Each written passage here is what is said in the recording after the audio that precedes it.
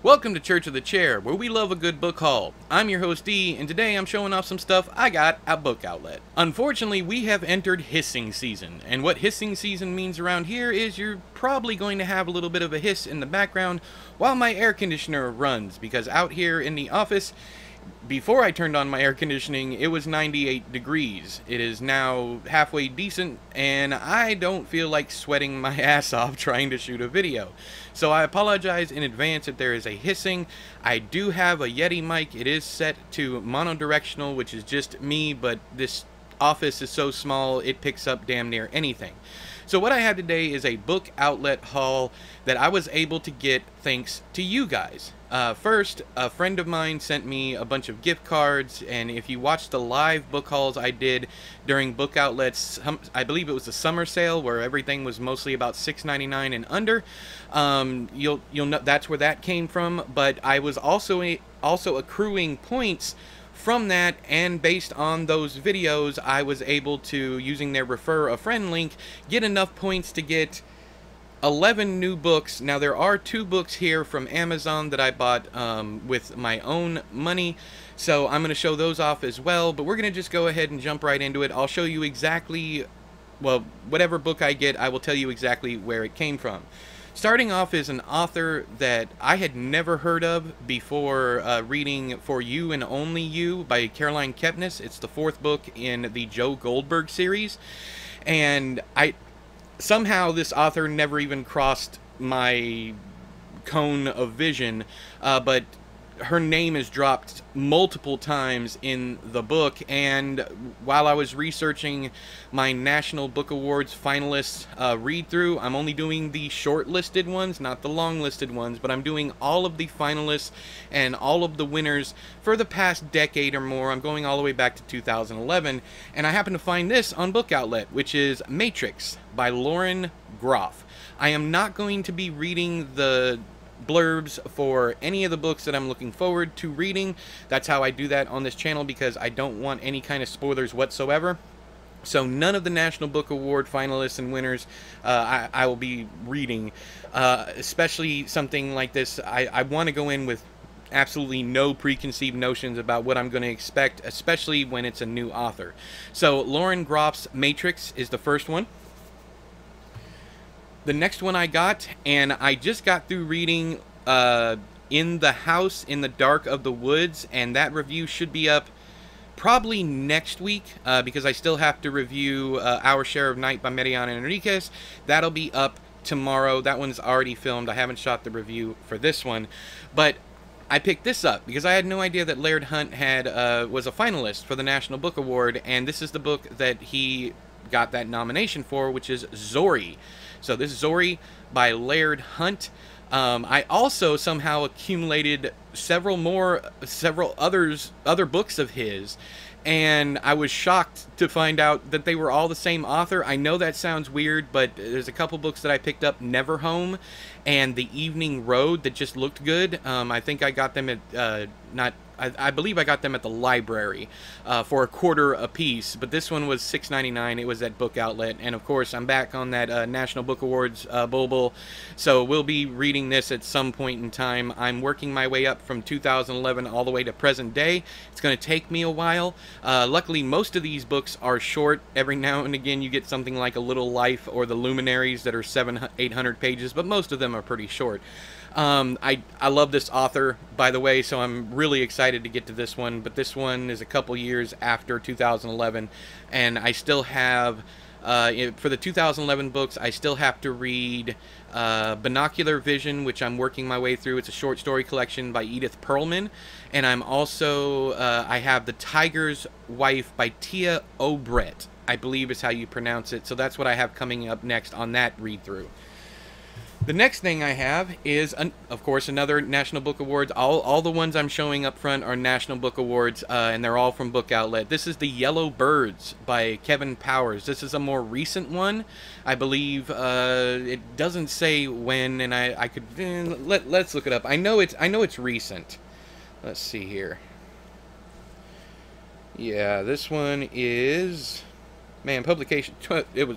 I take that back. It is a 2013, so it's not that far away. But yeah, the Yellow Birds by Kevin Powers, and some of them aren't going to have the sticker on them because they're actual first edition hardcovers. So that one. Next up, I got The Prophets by Robert Jones Jr. Again, I have absolutely no idea what this is about, and I'm not going to be reading the back cover copy. I will say that I really enjoy this cover, even though it is super simplistic. I love the face, almost like a mountain range, and you have the water and the sun. I really dig the subtlety of this cover. And this is also a longer one. I have noticed that most of the books that win the National Book Award are usually between 200 and 400 pages. But of course there are the longer ones like A Little Life and Luminaries and Black Leopard, Red Wolf. There's a couple other ones. Okay, so next up we have The White Tiger by Aravind Adiga. I believe Aravind Adiga, possibly. And of course, anytime I put anything light blue on this camera, for some reason I get the fleas, as someone called them, the artifacts or whatever the hell all this nonsense here is. And if anybody knows how to fix that, please let me know down there in the comments. It doesn't happen with this. Well, maybe it is happening a little bit with this, but anyways, it's a weird glitch. But yeah, The White Tiger. This is coming to Netflix, I guess, according to this right here, so that's cool. Alright, this is the last one for the National Book Awards that I picked up, and I believe this is another excuse me, I believe this is another finalist and not a winner, and that is Billy Lynn's Long Halftime Walk by Ben Fountain. And of course, this one is a first edition hardcover, so it doesn't have any stickers or anything on it. And also, those aren't stickers; those are actually built into the cover art, so it's not like you can remove them, or else, trust me, I 100% would. But yeah, Billy Lynn's Long Halftime Walk, which is a very interesting title. And also, there's a blurb here from Carl Marlantes. The Catch-22 of the Iraq War. I couldn't finish Catch-22.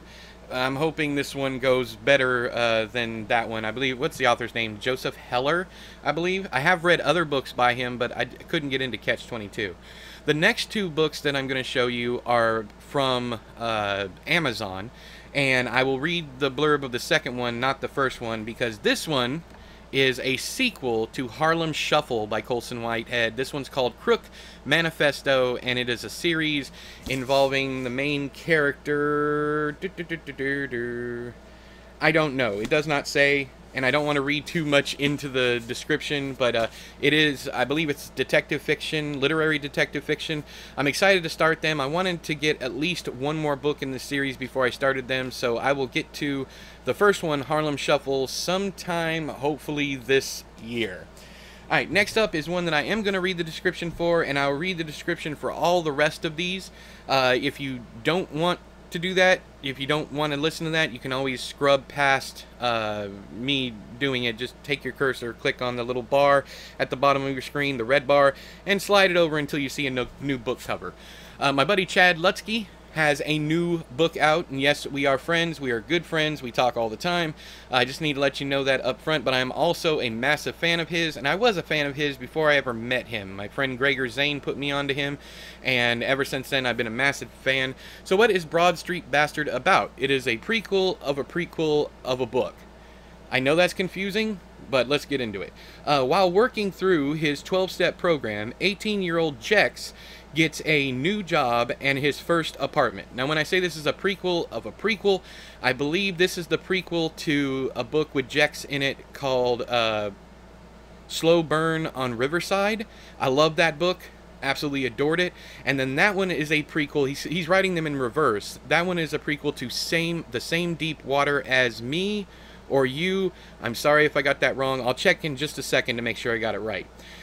But staying clean and out of trouble never did come naturally, and this time trouble finds him. What starts as a season of promiscuity ends in morbid fashion. Now it's up to Jex, that's J-E-X, to uncover who wants him dead.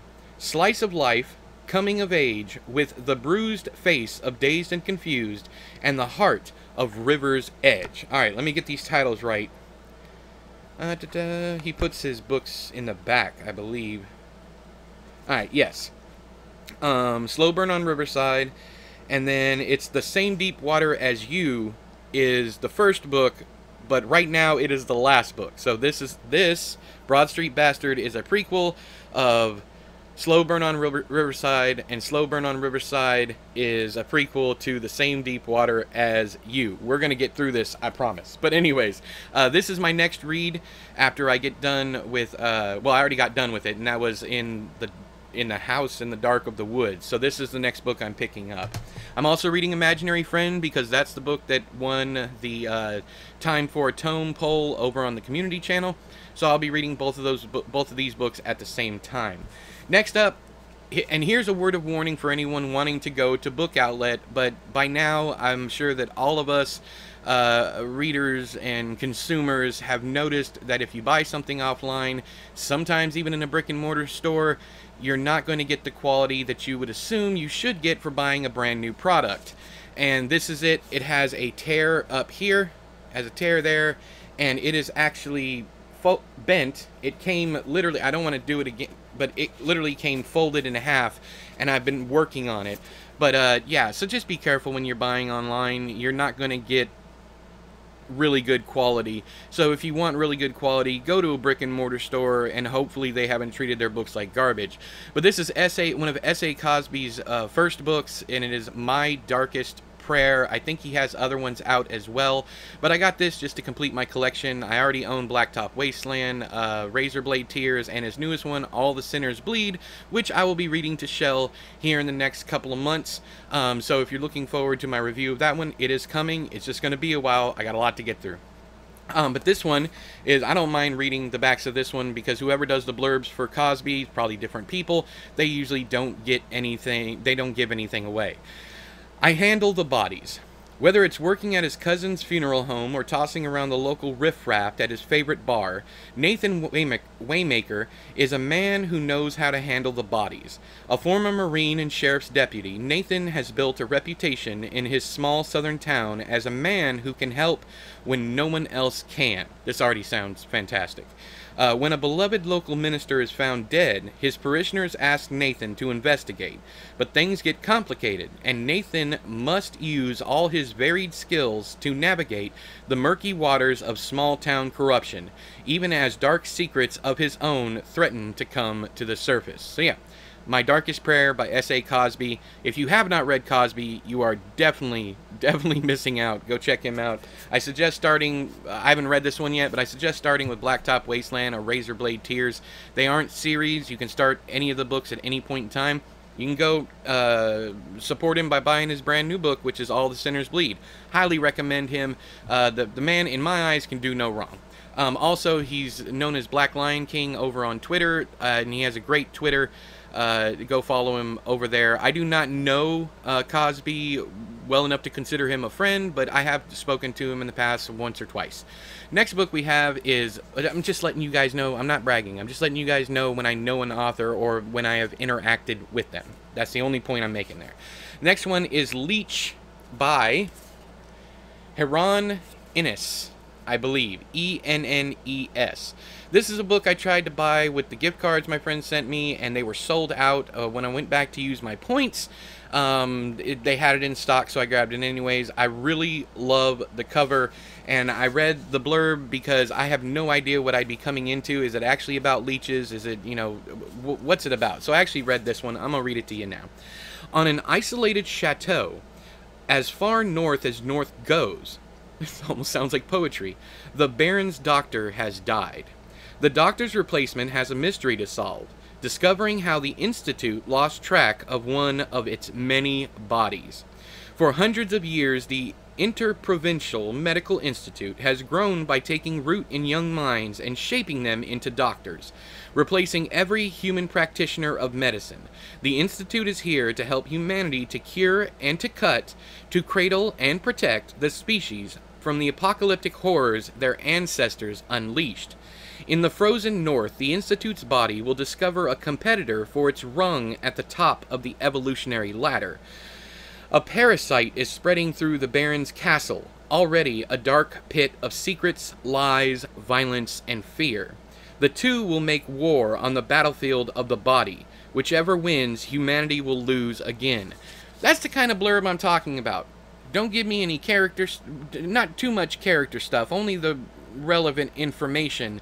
I don't need to know all that stuff. I just need to know what kind of story I'm getting into, and this one, that's a perfect blurb for me.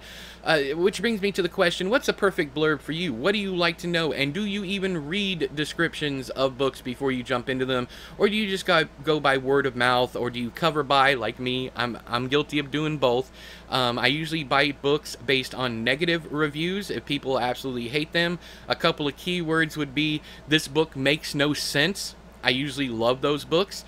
This book didn't go anywhere. I love books that kind of meander and go around as long as there's some kind of heavy theme or something along those lines. Another one is, this one is funny to me and is like, I don't understand it. It's like, there wasn't a single, the quote would be, there wasn't a single character I liked. I don't have to like a character to get into a story. In fact, I prefer stories about characters that are despicable. An explanation, not an explanation, an example of that would be me and my wife recently watched Dashcam, and the main character, Annie, is absolutely despicable, and me and my wife were cheering the entire time for her to die. It was so much fun. I enjoyed the movie, but I hated the character that we spent time with. I was rooting for the quote-unquote monster or whatever the hell was happening, and I love stories like that. Same reason why The Ruins by Scott Smith is one of my favorite books, because those people were despicable. Next up, I've read a book by this author before. I need to read other ones from him, but I saw this was on sale for like $6.99. By the way, the summer sale is over on Book Outlet, but I do have the Refer a Friend link down there if you want to click on that. I get points. They're not paying me to do this. They're not a sponsor. I'm not endorsed by them.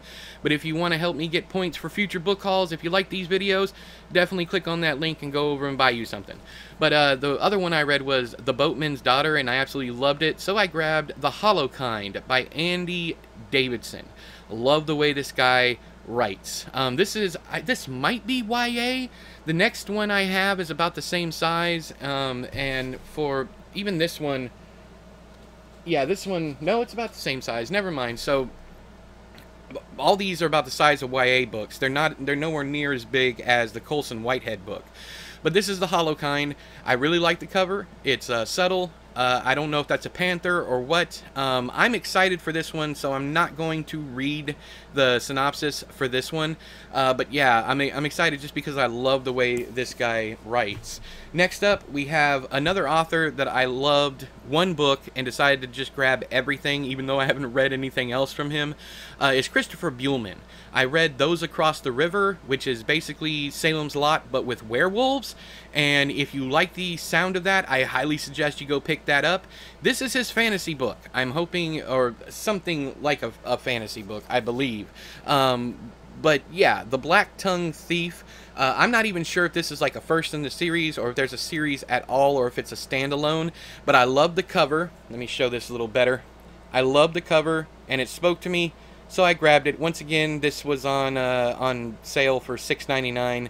Your smallest mistake could become your biggest adventure. That sounds cool. Sounds really cool. And because it's fantasy, I don't think it'd be too bad to read this. And I have no idea when I'm going to get to it, so I'll probably forget by the time I actually do get to it. Kinch Na Shinnok owes the Takers Guild a small fortune for his education as a thief, which includes, but is not limited to, lock-picking, knife-fighting, wall-scaling, fall-breaking, lie-weaving, and trap-making. That sounds amazing. It also sounds like a couple of fantasy characters I've come across in some fantasy video games, that kind of thing, especially the trap-making, because the first thing that came to mind was Horizon Zero West with Aloy doing her the traps that she can set. plus a few other small magics. His debt has driven him to lie in wait by the old forest, planning to rob the next traveler who crosses his path. But today, Kinch na Shanak has picked the wrong mark. Galva is a knight, a survivor of the brutal goblin wars, and handmaiden of the goddess of death. She is searching for her queen, missing since a distant northern city fell to giants. Unsuccessful in his robbery and lucky to escape with his life, Kinch now finds his fate entangled with Galva's. Common enemies and uncommon dangers force thief and knight on an epic journey where goblins hunger for human flesh, krakens hunt in dark waters, and honor is a luxury few can afford. I'm kind of questioning. It does sound good, don't get me wrong, but once again, and I run into this quite often, it sounds like the same old, same old. Giants, goblins, dragons, elves, that kind of thing. And I'm really tired of the same old, so I don't think I'm going to be getting to this one anytime soon. But I am trying to collect all of his books, so maybe one day, I don't know. Let me know if you guys recommend this one down there. Just because it has the common characters and tropes doesn't mean it has a common story. Even though I've read several of these about thieves. Most recently, we have Tracker, who isn't really a thief, but it's kind of the same build-up as this one. That's Black Leopard, Red Wolf by Marlon James. So, yeah, I don't know if I'm in the mood for this one. But, yeah, I have it. I own it now. So, my Christopher Newman collection is getting bigger. The next one, it's going to sound funny because I read the back cover copy of the other books I got in the series. But I'm not going to be reading this one because I've already forgotten about those, and this one is the first book in the series. I've tried ordering it 3 times from Abe Books, and my order either gets lost in the mail or never shipped, and I get a refund. I've got a refund all 3 times. I found it on Book Outlet for, I think, $3.99. So yeah, this is where we're starting with this series, My Soul to Keep by Tananarive Due. I love Tananarive Due. I've only read The Between, and I am slowly working my way through The Good House. But yeah, I'm excited for this one, even if it is about immortals. I'm thinking vampires. It might not be, but she does things different enough with her characters that she's more about the characters and drama and character development and, you know, that kind of thing over. You know, there's always a good story. Well, at least in The Between there's a good story, but with her writing, I'm here for the characters, so I don't mind old tropes that have been overdone. Anyways, My Soul to Keep by Tananarive Due. So that's everything that I have today, and that's also all the time I have for you today. But if you've read any of these books, please no spoilers, but let me know down there in the comments whether you've read any of them, if you liked them, if you didn't like them. Especially if you didn't like them, because like I said, I buy books based on negative reviews, and if you didn't like it, oddly enough, I'll probably end up reading it sooner. If you want to use some reverse psychology on me, that's fine by me too. I don't mind. I'm easy like that. Also, if you have a book haul of your own that you would like to share, please do so down there in the comments. I love going down there and finding just lists of books, because I always come across something that I have not heard of, because I can't find everything. So you guys help me out with my next purchases, especially when you guys are like, hey, I got this, I read it and I didn't like it. I know I'm weird, but take that with you. But until next time, all hail the chair.